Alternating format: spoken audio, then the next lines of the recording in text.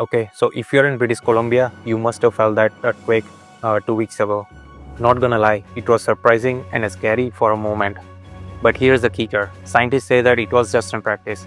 BC is literally Canada's earthquake headquarters with multiple fault lines running through it, including the infamous Cascadia subduction zone.